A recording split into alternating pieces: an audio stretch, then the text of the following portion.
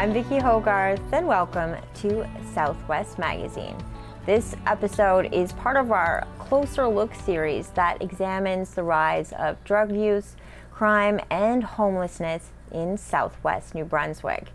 In this series, we will look at the human stories behind the statistics and also talk to experts about these critical issues as we look for solutions. I'm joined today by Diane Kerns of Avenue B. Thank you so much, Diane, for being with me here today. My pleasure. Now, I want to talk to you about the specific work you do at Avenue B. But first, can we talk about harm reduction? You are the program coordinator for harm reduction at Avenue B. I am. What is harm reduction for those of us who still need more clarity? Right, so harm reduction really is what it says. It's around reducing harm for people, and in our work, that's around sexually transmitted and bloodborne infections like HIV and hepatitis C. So it is not trying to change what people are doing, but how they're doing it. So providing materials and resources to help keep people safe for themselves and for our keeps our community safe at the same time. So we run a needle exchange, we have a sex trade action committee, we have a Sharps in community where we have Sharps kiosks and containers out in community doing needle sweeps.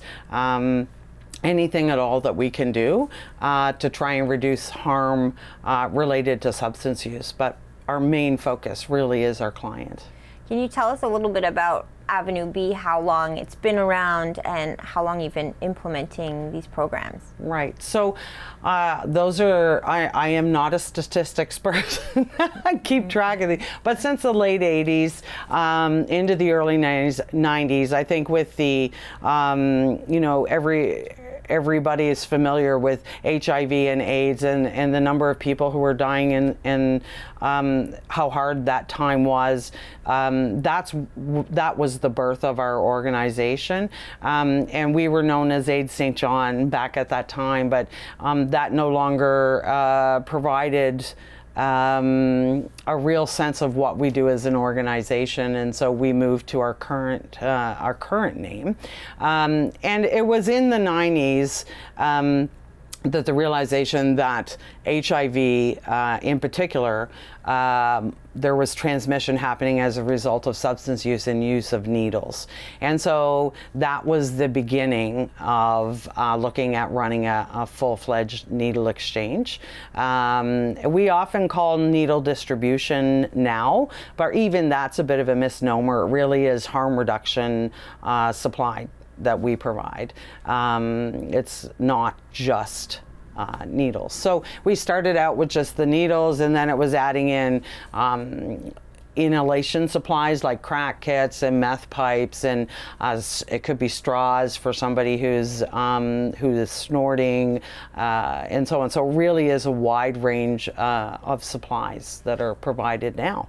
So we zoom ahead. It seems like just not that long ago, but here we are, you know, over 25 years. I feel like with needles it's pretty obvious why there would be issues with dirty needles. Why the other supplies as well? What is the purpose? Right. So we really want everybody to have new materials every time, new, not used. We see everything we do has a purpose, and so often when I'm out doing a presentation, I'll bring sample of everything that we have and say, this is what we're doing. And the needles is a great example to go back to. I'll get to the pipes, but we distributed new needles and swabs, and then we added cottons as a filter because we found out people were using cotton balls and cigarette filters, and filters were being shared. So we added cookers as well that were being used to prepare what was going to be injected. Because with the needles, we still saw transmission. So what's happening? There were other transmission points. And so if the cottons are reused and the cookers are reused, and so those all become points of transmission. So supplies kept being added. And then we see a crisis with hepatitis C. So it's not just HIV. And transmission of hepatitis C is much more prevalent. And a lot of baby boomers who have no idea that they're in a high-risk group, from home tattoos, sharing nail clippers, toothbrushes, pierced earrings, razors, these kinds of materials. We think we know who these people are, but it really can be any of us. So we started to look at what are some of the other materials, and with pipes, people's lips get cracked and bleeding. Hepatitis C is transmitted blood to blood. So if we're sharing a pipe and my lips are bleeding and your lips are bleeding, we have a transmission. And so we started providing crack pipes, and then meth pipes or bowl pipes are ones that were recently added as we saw crystal meth move into our region.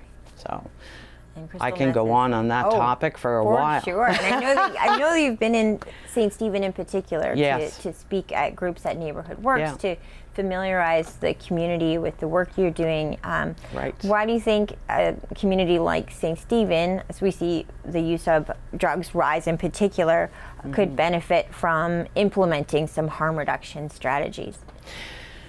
We actually have been working in St. Stephen area probably over 20 years. I think there's been some momentum in community with people wanting to be more knowledgeable about harm reduction.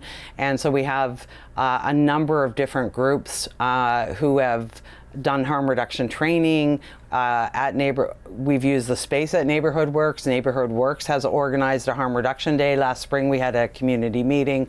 We've done naloxone training. We did harm reduction and naloxone training with staff at the warming center last year. But as we see a rise in homelessness and a housing crisis, the problem becomes more visible. And I think the other thing we're seeing is the move from pharmaceutical grade substances to illegally made substances means that people are sick. We see opiate overdose, or if we're talking about street-made drugs, we're talking about poisoning. And homelessness just exacerbates all of that. It makes it more visible, and people don't want to see that. You know, it's one thing to have it and not know it, but when we see it, people are upset.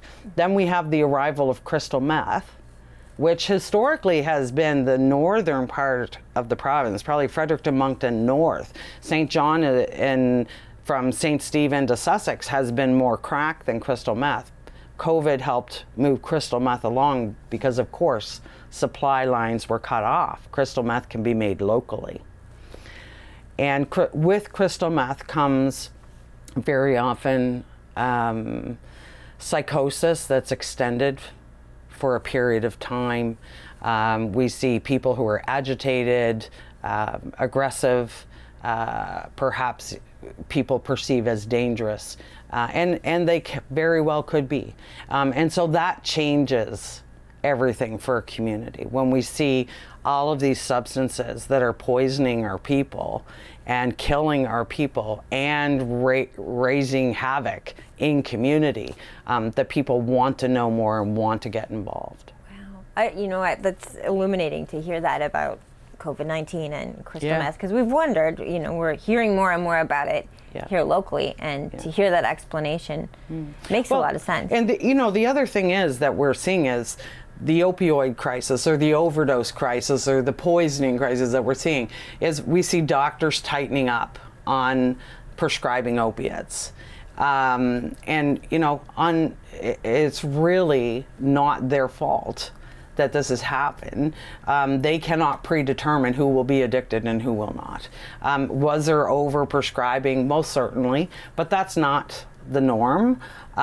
So we see the tightening up of that pharmaceutical grade supply. And in the province of New Brunswick, we see the implementation of the New Brunswick Prescription Drug Monitoring Program, which also means you can't go to a couple of pharmacies and a couple of doctors. You can't steal a prescription pad and write a prescription. And so we see a further tightening of pharmaceutical grade. So what I mean is pills that have come from the pharmacy that get skimmed out of the system. So somebody gets it and doesn't need it and sells it, or sells a few, or steals grandma's and sells those. We see a tightening of that, and so we see all this illegally made drug arrive in our community that's made elsewhere, that's run by big drug dealers. They're not the local people. They're not the local dealer even. They're big organized crime that are doing, bringing all of this stuff to our community, and it changes everything. When we look at overdoses, I'm hearing reports as we're filming this as a new one, sadly, in St. Stephen. I haven't heard back whether it's confirmed, but this would be one of many this year. In what's really a small town. Are you seeing that on the rise? And we hear a lot about fentanyl too, and how that's cut into many street substances now.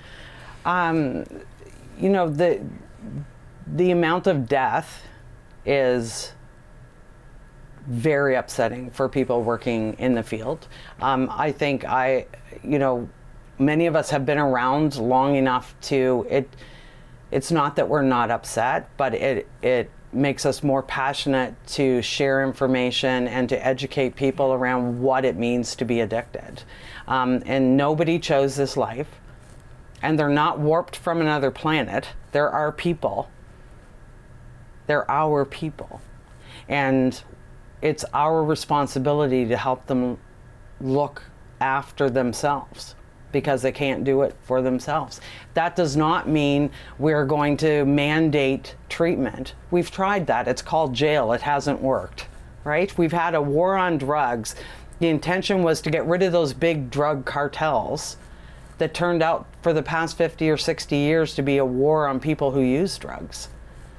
And we criminalized substance use, which is really a health issue. Addiction is a health issue. We understand this with alcohol. We understand some people will stop using and never use again. Some people will quit cold turkey. Some people need something different. Some people will be on a roller coaster their entire life. And we're accommodating and understanding and supportive. But we don't transfer that over when it comes to other substances.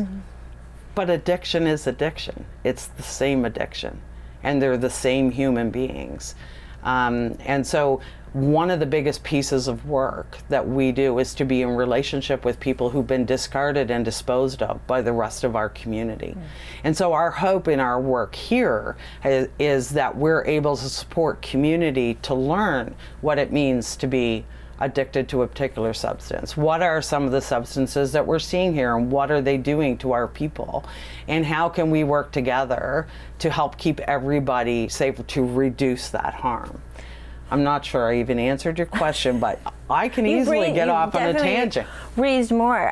When you're looking from your perspective, from the work you do, you live this every day. It's an ecosystem of things that need to support each other. What do you think in terms of socially, maybe policy, what needs to change for us to work towards a solution to better support our whole community, even people that I think some people don't have the time for, that they don't have the patience to understand? I, have done a few presentations lately, and I find it very encouraging when I'm able to chat with people for an hour or two, and at the end of that conversation they're like, you have changed my mind on how I look at this problem. We need to come at it from a different perspective. We know this approach that we've been using of criminalizing substance use, of locking the doors, of locking people up. It hasn't worked. I had a police officer, I was doing a lunch and learn with some police officers a couple of months ago, and one of them had worked further west in the country in a bigger city and said, harm reduction's had its chance and it hasn't worked. I'm like, whoa! We have had to fight for every little thing. When I talked about getting the crack pipes and then the bowl pipes, and we've had to fight for everything, and now we're fighting for some more, but I still don't have access.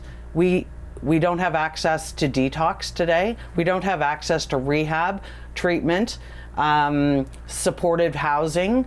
We don't have safe supply where people could access a supply from a dispensary or pharmacy of the substance they're addicted to, rather than buying the poison that's on the street. People are like, what, are you crazy? You're gonna give people free drugs? I'm saying their body requires them to have that substance. But even if it's recreational, I'm not talking about opening something similar to Cannabis MB or a liquor store or something like that. It really, they would have to register, be in a program, etc. But we wouldn't have all of the illegal entities selling that crap. We would no longer have police consuming their time. We would not be paying lawyers and judges and court staff, and we'd take 2/3 of the people out of our the money we would save out of jails or correctional centers. The money we would save would not only pay for those substances, there'd be money left over to do other things. And the police officer looked at me and said, "Are you trying to put me out of work?" And I said, "I'm sure I could come up with some things for you to do." And, you know, that's it. So what sounds so crazy, if we think of it from a harm reduction perspective, it's a much safer way, and it puts people in contact with people when they decide they're ready to do something different. Everything they could possibly need is right there. And you know, we did a great experiment during COVID. Isolation centers across this country, in order to keep people who were homeless or from shelters who contracted COVID, were put into an isolation center.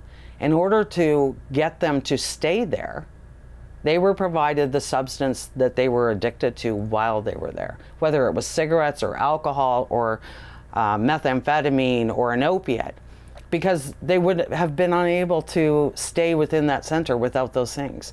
So we tried it, it worked, and people didn't want to leave. They had a roof over their head and food to eat. They weren't out stealing, dealing, sex working, trying to get the money to buy the next pill, because it was there and they didn't have to worry about it. And then we can start to look at the trauma that people have experienced.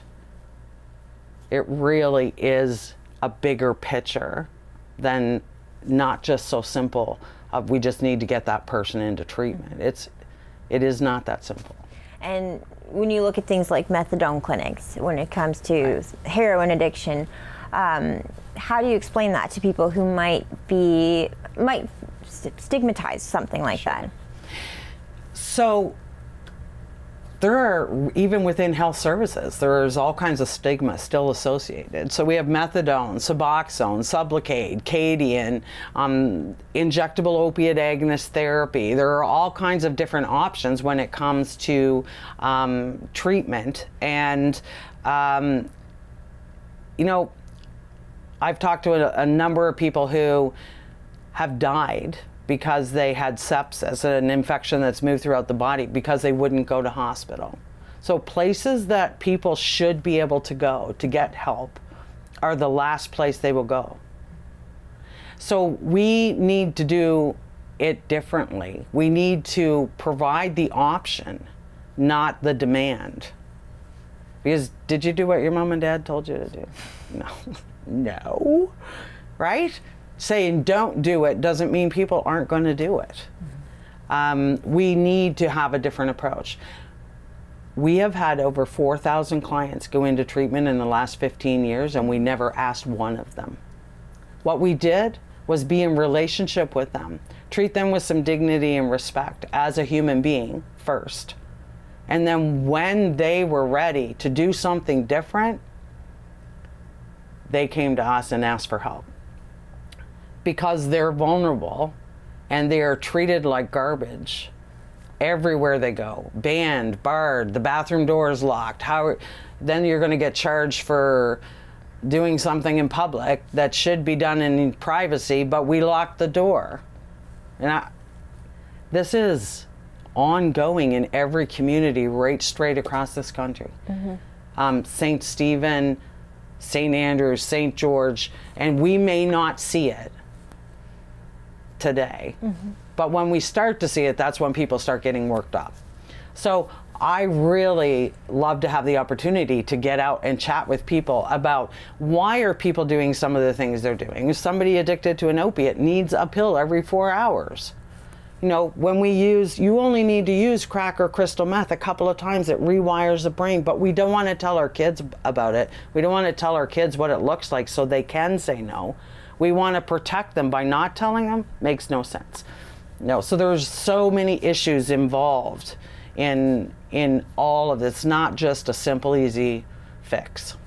I can imagine the challenges that you are up against when you're trying to demystify people about everything that you do, but you see those success stories too on a daily basis. Does that keep you going? And you said there are thousands, so you have the human stories behind. We do. I've been invited to baby showers and weddings, and I've also organized a funeral because somebody's family has nothing to do with them anymore, and even in death they want nothing to do with them. So there is so many extremes. There's a great deal of sadness and sorrow, and there is joy. You know, so that invitation to the wedding is fantastic, but I try not to be at either end of that spectrum, but journey with a person in your successes and in your failures, because to me, you're the same person today, whether you used today or you didn't, whether you got married or whether you're dying. You're still a human being, and it's that relationship with people that is most important, most critical. No, nobody's warped in from another planet, and I know anybody who's heard me do a presentation will, I use that over and over again. There are people, our mothers, fathers, sisters, brothers, co-workers, neighbors, our friends. And I just keep repeating that because it is the basis of being successful in helping somebody change their life. I think when people who maybe don't understand addiction, what they also don't understand is withdrawal, and why that can not only be scary for someone who's addicted, but potentially deadly. Can you talk a little bit about that, and why sometimes having an approach that doesn't take someone immediately off whatever substance they're addicted to is important? You know, if we were all prescribed an opiate, after a couple of weeks, we're dependent. We're not addicted, but we're dependent, which means if we stop taking that medication, we're going to have some withdrawal symptoms. And the longer we're on that medication, the more severe, or the higher the dose, the more severe those symptoms will be, which can involve a really bad headache, nausea, vomiting, diarrhea, stomach cramps, leg cramps, cold sweats. People can die. And with cocaine, crystal meth, stimulants can cause sudden cardiac arrest. There's so many different health implications for people who've been using particular substances to come off appropriately. Sudden cardiac arrests from benzodiazepines, benzos. So Valium, Ativan, clonazepam. There's so many different substances out on the street. And I'm sure there are lots of people who know lots more about that than I do. But what we see are the direct impacts for people in trying to stop using substances. So doing it cold turkey is not really the safest or best way. But we don't have access, again, to those treatment beds, to detox at the snap of our fingers. It may be that someone has to wait 10 days to get into detox, or 3 months to see an outpatient counselor. These are not gonna, these kinds of responses are not going to work. And mental health and health services and social services that we have, the system is not set up to support people who are having to worry about, where's the roof over my head tonight? How am I getting dry footwear? What am I going to eat? Where am I getting that next pill or that next substance that I need, that my body's telling me I have to have? are not going to worry about, oh, I have an appointment with Vicki at 2 o'clock this afternoon at such and such a building. Like, that's just not reality. We need to do it differently. We need to bring those supports and services to community, to people, by people who understand the trauma they've lived through and the addiction they're living with and will for the rest of their life. It's every day for the rest of their life. There is no cure. And they had no part to play in determining whether or not they would be addicted or not. I've had people say, well, they made a choice at some point. I'm like, so you were at a party and someone said, oh, here, have a puff of this or that. Nobody explained to you the choice you were making. We don't explain it to our kids, and we don't explain it, you know, we definitely as adults. I had one of my kids, they'll kill me, but when they were younger, sit around the supper table, you never know what we'd be talking about. Say, Mom, what's crack look like? I'm like, how are you in grade 11 and you don't know what crack looks like? I said, lucky for you, you have a mother that knows the answer, right? But it really is true. We're asking people in our community, and particularly our young people, to say no when they don't know what it is and they don't know what the choice is that's being made. So yes, you're making a choice to do something to have fun at a party, but nobody explained to you what that choice is. So it doesn't matter if you're 15 or 50. The end result is the same. And you make such an important point about our system not being ready to handle people right away when you have that cry for, oh, I think I need help. It doesn't mean you can get that treatment tomorrow, which means the easiest treatment is going back to what you know, and what you know is available. We have 1 minute left, and I do want to have you back. So no, this is an open invitation to be here anytime you're in Southwest New Brunswick. But for your final minute, can you just give us a few words on your what you want people to take away from this interview, and maybe how we can get on a better track here in this part of the world? It would be my hope, and I think Avenue B has been present and is hoping to continue to grow our presence in this whole area. And we do work in the Funday Isles as well, but it is our mission from St. Stephen all the way to Sussex, including the Funday Isles, to help people understand what it is that others are going through, and to answer questions wherever and whenever we can around substance use, harm reduction. How can we reduce harms for people that in the end reduces harm for you and your family and your community? And that so many people, when they have the information, look through a different lens. I think we can help people see things through a different lens. I'm not sure that the war on drugs is going to stop anytime soon, but we need to provide the support ongoing as we move forward to harm reduction, because it reduces the harm for all of us, because this war has been an utter failure. Well, thank you so much, and again, come back anytime. It's my pleasure. Thanks for having me. My guest today has been Diane Kerns of Avenue B. I'm Vicki Hogarth. Thank you for watching Southwest Magazine.